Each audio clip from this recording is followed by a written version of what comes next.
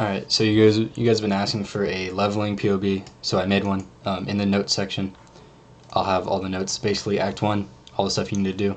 We need to find a green for Caustic Arrow, Pierce, Mirage Archer. We're going to use that until we get to Merville. Once we get to Merville, we're going to replace Caustic Arrow with Rain of Arrow, and then we're going to sock it in Added Cold and Onslaught. You could keep Onslaught, or you could keep Mirage Archer instead of Onslaught, but definitely replace Pierce with Added Cold because Rain of Arrows is an AoE spell, so you don't need Pierce.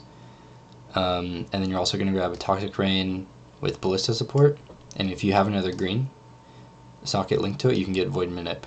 And you don't have to buy a new Void Manip, you can just take it as a quest reward at level 8. Also, we're going to switch Dash to Smoke Mine. Yeah, this is Act 1, this is like the most intensive section.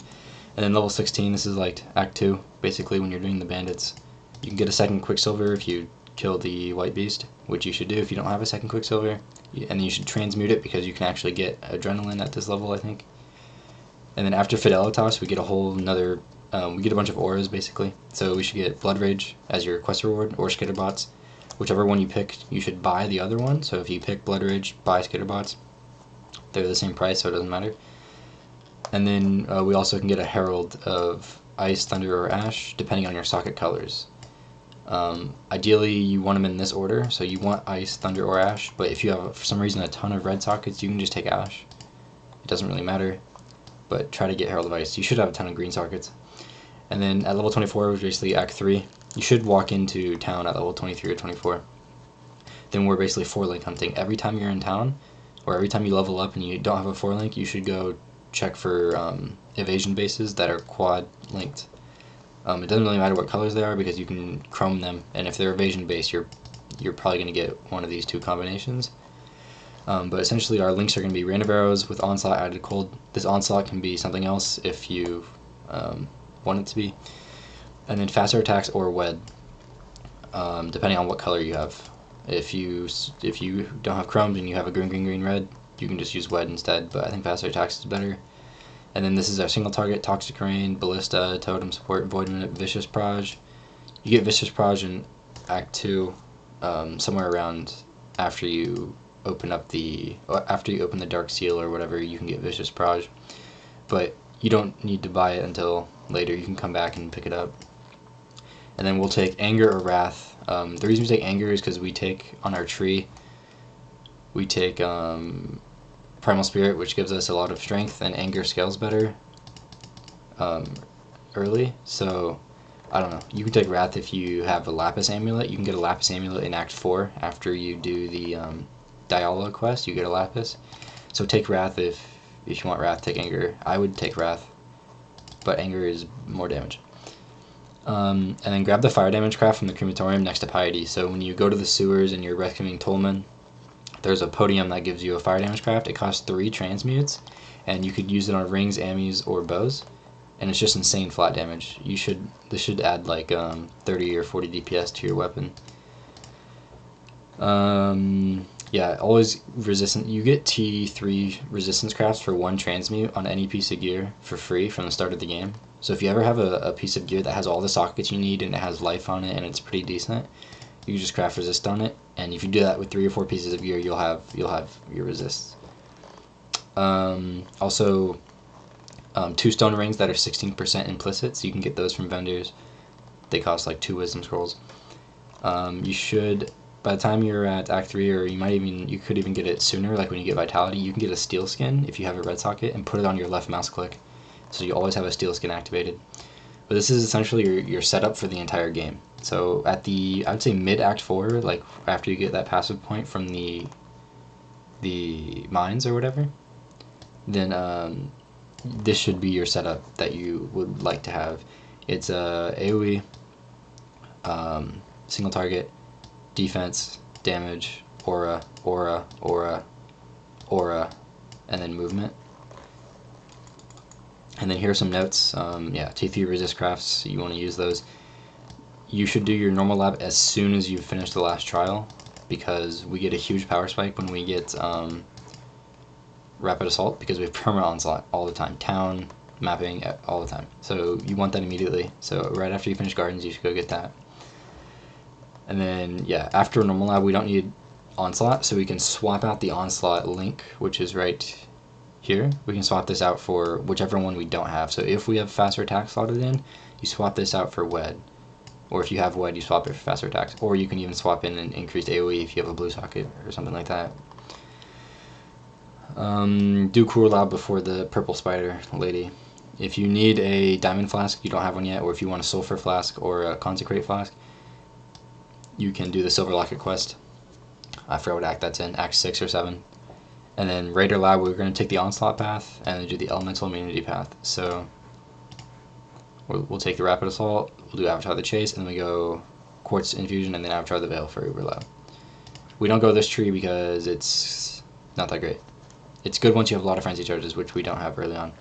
Once you have once you're late game and you have like corrupted gloves with +1 frenzy, you have all the frenzy on your tree, then it's probably worth doing this. But yeah, I think elemental immunity is really big. All you have to worry about is a bleed flask and you're immune to everything else. Okay. And then I have act 2 optimal repathing. This is the only act that you have choices. Every other act is pretty linear, like you have to start here, kill this boss, and go here. Act 2, when we kill all the bandits, you have a lot of options. I think this is the optimal pathing. So, yeah, I watched Tai Killer and he does it this way, so I think it's fine. I'll have this POB in the description, and then I want to talk about like what tools you can use when you're playing the game. So I have a little folder here. I'm not gonna give download links because I don't know if I can hunt these down, but there's a tool that helps you level. If you don't know the quest line, this will help you. I would get Awaken Code Trade. This is if you do the Chaos Recipe, and then this is if this is handling trade requests. So you can Google these, you'll find them. Yeah, I won't be playing the first day of the league. I got something to do, but I'll play the day after, and then I'll catch up, and then I'll post videos. Maybe I'll think about it. But yeah, the passive tree has 1 to 8.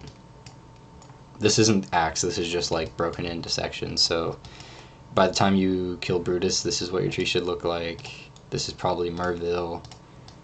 This is probably when you're killing the Vol Oversoul. This is maybe when you're rescuing Clarissa, and then yeah, you just keep going, and then this is when you're at Blood Aqueducts pretty much, at level, I don't know, 87, yeah, this is about level like 60 something, so this is Blood Aqueducts tree. I grabbed these these plus, what are they called? I don't know. They're just like attribute notables, I guess. I grabbed them so I could level up my gems more, which is effective damage. So I took, I had vitality, which I wanted more life regen, so I took this, and I didn't have enough strength, so I wanted more strength. And then this is for wrath, so I took that. And then it has the items that you should maybe be hoping to have when you get to Blood Aqueducts. This is from a real run to Blood Aqueducts, and these are the items on the character. So it's reasonable. This bow is pretty decent. If you have like 200 DPS plus, you'll be fine. And then I have the skill links for that character as well. So it's pretty much the Rain of Arrows. I found a Vol Rain of Arrows in a side area, which you should go into the side areas. It doesn't matter though. And then swapping out Skitterbots for Sniper's Mark, it's whatever. It doesn't really matter. You just pretty much want to get the Blood Aqueducts by any means possible. And then there is a gear swap. This is what your Kinetic Blast or Kinetic Bolt. Kinetic Bolt looks really good, by the way, and I was experimenting with it. In fact, let's log on to Poe real quick. Hopefully my email doesn't show. I'm going to hide it. Okay. I hope I logged onto that character. Let me show you guys Kinetic Bolt. I think it's going to be really good, in my opinion. The buffs it got looks pretty decent. Am I on the right character? Yes. So this is my Kinetic Blast character from like Harvest or something. And you can see Kinetic Bolt, which I swapped in. Increases in reduction to spell damage, also apply to attack damage from the skill at 150% of their value. This got buffed to 200%, which means spell damage that we get from our wand and other means are going to help Kinetic Bolt a lot. And also, modifiers that would, no, I'm sorry. There's a, what's it called? The Anomalous Kinetic Bolt makes increases and reductions to attack speed apply, or to cast speed apply to attack speed. So when we take a Raider and we have a lot of onslaught effect, that's a lot of cast speed and attack speed, which we're basically going to double dip. So we're going to have like insane kinetic bolt attack speed like this. It's pretty decent. I'm not sure if it's better than Kinetic Blast as of right now, but with the buffs it might be pretty good. So it's just a matter of seeing how good the damage is. Cool, so yeah, these are the uniques. I didn't put any Abyss Jewels because these are just whatever. You don't want to swap until you're level 74 and you have all these uniques pretty much. Instead of a Tempest Binding, you can get Thunder Fist as your gloves. So you can get Thunder Fist as your gloves, and then you can have any helmet, pretty much. So you can have like a rare helmet to fix your resistances, and then you want to socket KB or Kinetic Bolt into your Thunder Fist, because this will give it added lightning. Otherwise, we're going to use Tempest Binding because it's a 6-link basically. So if you can get this, that'd be great. If not, use Thunder Fist and then replace your helmet with Resistance helmet, or a +2 Power Siphon helmet if you can find one.